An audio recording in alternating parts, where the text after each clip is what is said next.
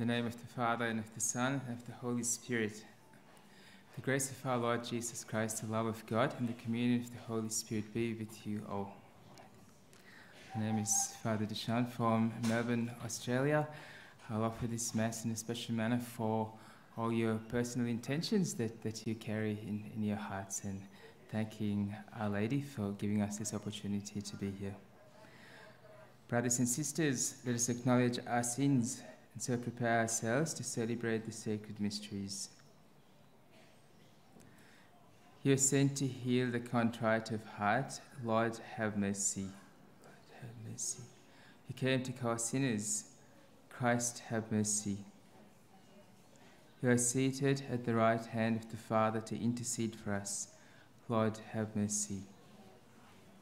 May Almighty God have mercy on us, forgive us our sins, and bring us to everlasting life. Let us pray.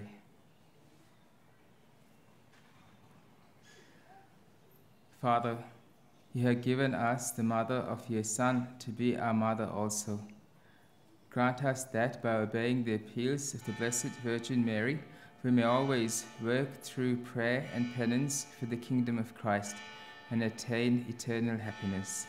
Through our Lord Jesus Christ, your Son, who lives and reigns with you in the unity of the Holy Spirit, one God, forever and ever.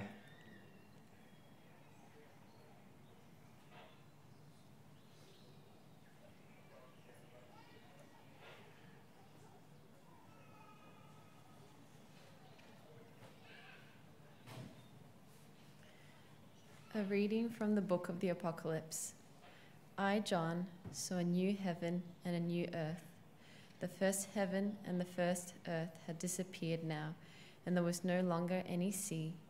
I saw the holy city and the new Jerusalem coming down from God out of heaven, as beautiful as a bride all dressed for her husband. Then I heard a loud voice call from the throne, "You see this city? Here God lives among men. He will make his home among them. They shall be his people, and he will be their God. His name is God with them. He will wipe away all tears from their eyes. There will be no more death, and no more mourning or sadness. The world of the past has gone." Then the one sitting on the throne spoke, "Now I am making the whole of creation new." The word of the Lord. Thanks be to God. You are the highest honor of our race. You are the highest honor of our race. May you be blessed, my daughter, by God Most High, beyond all women on earth, and may the Lord God be blessed, the creator of heaven and earth, with the highest honor of our race. The trust you have shown shall not pass from the memories of men, but shall ever remind them of the power of God. You are the highest honor of our race. God grant you to be always held in honor and rewarded with blessings, since you did not consider your own life when our nation was brought to its knees. You are the highest honor of our race. Alleluia, alleluia. Blessed are you, Virgin Mary, who believed that the promise made you by the Lord will be fulfilled. Alleluia.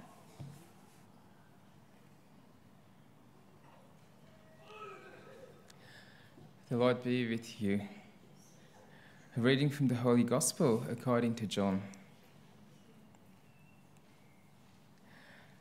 Near the cross of Jesus stood his mother and his mother's sister, Mary, the wife of Clopas, and Mary of Magdala. Seeing his mother and the disciple he loved standing near her, Jesus said to his mother, "Woman, this is your son." Then to the disciple he said, "This is your mother." And from that moment, the disciple made a place for her in his home. The Gospel of the Lord. How privileged we are to be in this place where Mary, the Mother of God, chose to appear to those three young children, Jacinta, Francisco, and Lucia.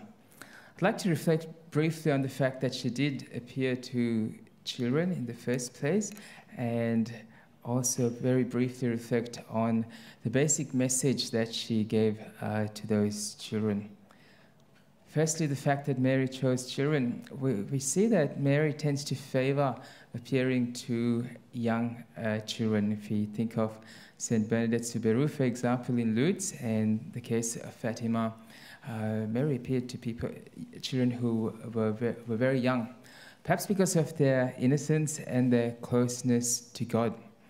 And children have certain characteristics which we are asked to imitate. If you recall the words of Jesus, unless you become like little children, you will never enter the kingdom of heaven. What sort of characteristics are we asked to imitate in children? Perhaps if you call to mind just a couple of characteristics.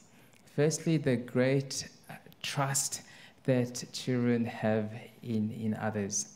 If you think of how much children trust their parents, for example, they don't question their parents, where the parents are taking them. If they're with their parents, they're happy, and they trust that their parents will only take them to places that are good.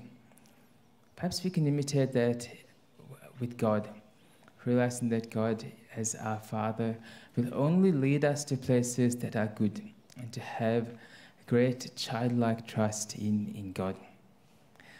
A second characteristic of children, if you notice when they are doing something, whether it's play or any sort of work, they give their entire attention to that task. They're totally absorbed in what they are doing. Perhaps we could imitate that too. As adults, we often get distracted or worried about what's going to happen tomorrow or the day after, or what's happening with someone else. And we often aren't fully absorbed in the task that God gives us. Perhaps you could, next time you see a child at play, to look at the total attention that child gives to that task. And perhaps you could imitate that child as well. So perhaps keep those two characteristics in mind, the fact that children are profoundly trusting and children are totally absorbed in what they do. Turning to the second point, the basic message, I think we can summarize Mary's message in 2 words to what she said to the children. Prayer and penance. To pray for poor sinners, as she said, and to do penance, or to make sacrifices in order to help in the salvation of souls. We can forget that in the modern era. We can forget to pray for our loved ones, begging God to have mercy on their souls and to help them towards salvation. And penance is something almost totally forgotten in the modern era, but Mary's words are still important to us today. To make sacrifices in whatever way we can for poor sinners. The need is no less greater now than it was in the time of Jacinta and Francisco and Lucia. So we ask Our Lady, as we stand in the very place where she appeared, to help us to truly trust Jesus, his Son, who is God, to give our entire life, our entire attention to whatever Jesus asks us, and to be very conscious of our duty to pray for others and to do penance for others.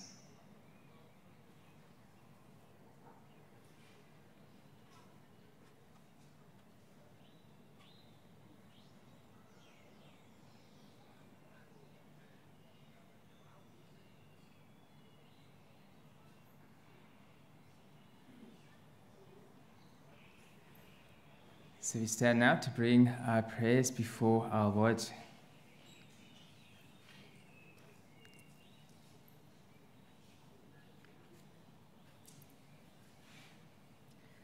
For all the faithful, that by obeying the appeals of Mary in a spirit of true penance and prayer, they may work wholeheartedly for the renewal of the world and for the kingdom of Christ, we pray to the Lord. Lord, hear our prayer. For those who exercise sacred ministry in the Church, that they be attentive to the word of God, love it and proclaim it with fidelity and enthusiasm, as Mary did.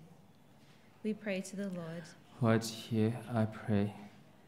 For those who govern nations, that they may work for justice and peace in the world, and harmoniously collaborate in the just distribution of earthly goods among all the inhabitants of the world.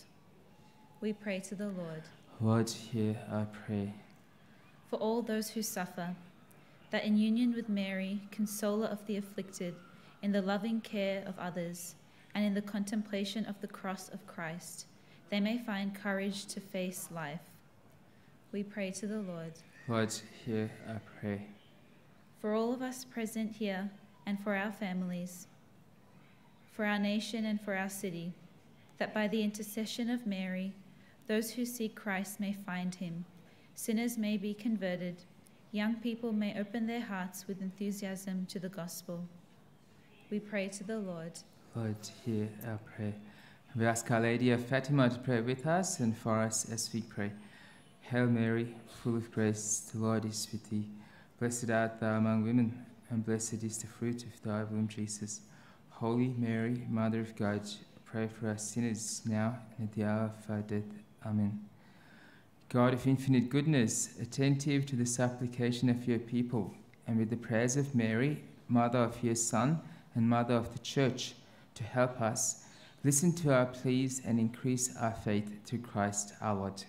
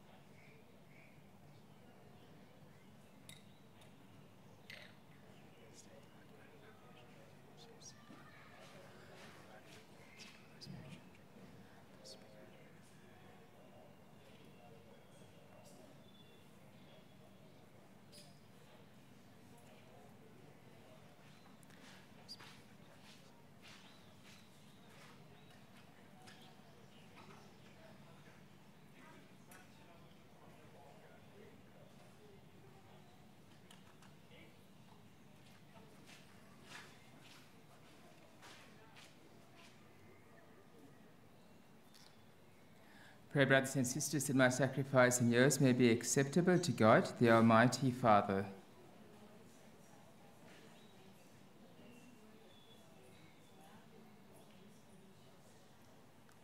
Lord, we offer you these gifts of reparation and of praise, so that in celebrating this feast of the Blessed Virgin Mary, you may absolve us from our sins and guide our wavering hearts through Christ our Lord.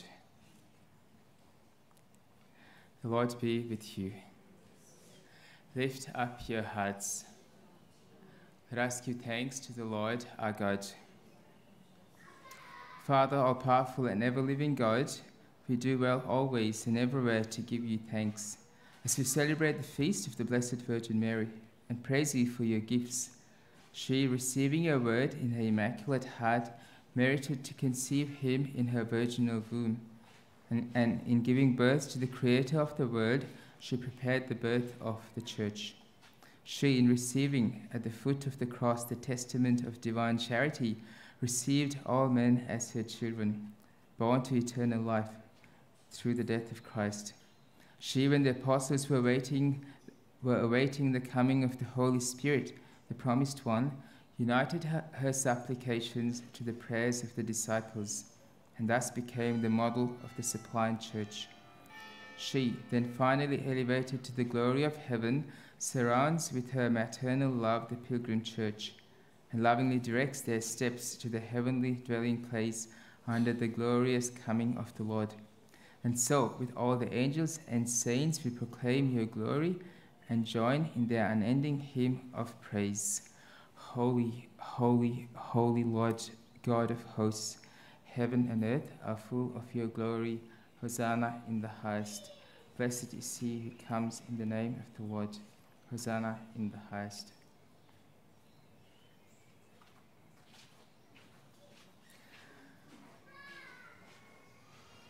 Lord, you are holy indeed, the fountain of all holiness. Let your Spirit come upon these gifts to make them holy, so that they may become for us the body and blood of our Lord Jesus Christ.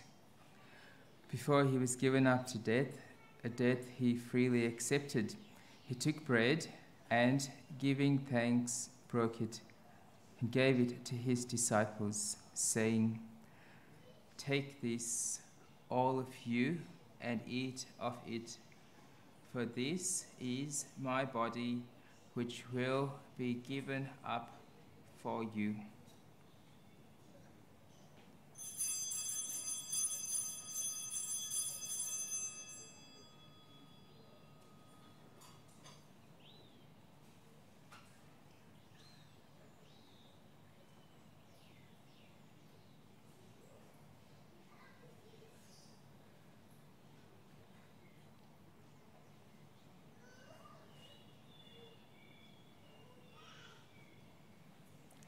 When supper was ended, he took the cup.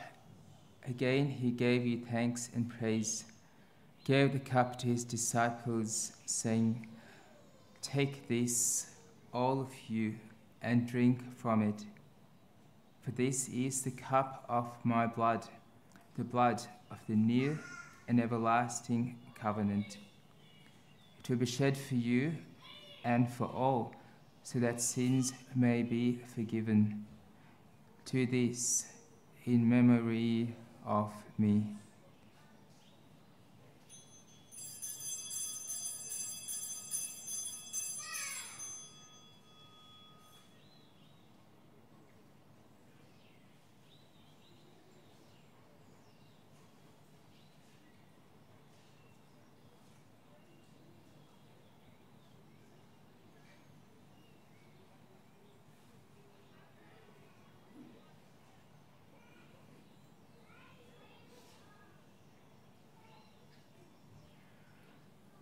The mystery of faith. This bread, drink this cup, we proclaim your death, O Lord, until you come again. In memory of his death and resurrection, we offer you, Father, this life-giving bread, this saving cup. We thank you for counting us worthy to stand in your presence and serve you. May all of us who share in the body and blood of Christ be brought together in unity by the Holy Spirit. Lord, remember your church throughout the world. Make us grow in love together with Francis our Pope, the Bishop of this region, Bishop Peter, and all the clergy. Remember our brothers and sisters who have gone to their rest in the hope of rising again. Bring them and all the departed into the light of your presence. Have mercy on us all. Make us worthy to share eternal life with Mary, the Virgin Mother of God, with the apostles and with all the saints who have done your will throughout the ages, when we praise you in union with them and give you glory through your Son, Jesus Christ. Through him and with him and in him, O God, Almighty Father, in the unity of the Holy Spirit, all glory and honor is yours forever and ever.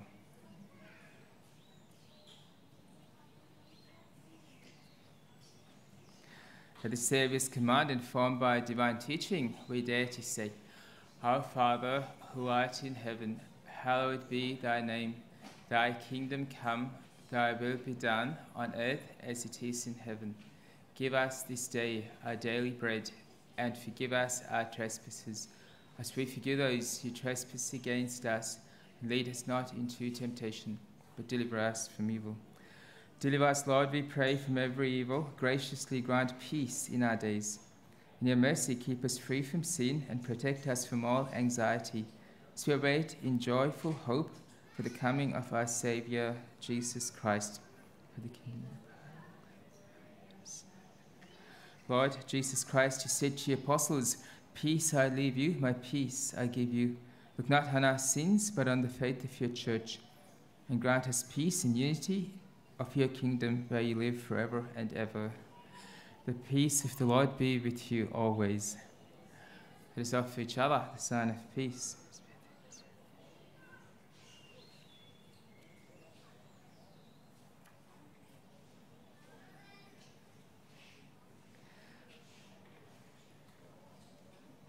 Lamb of God,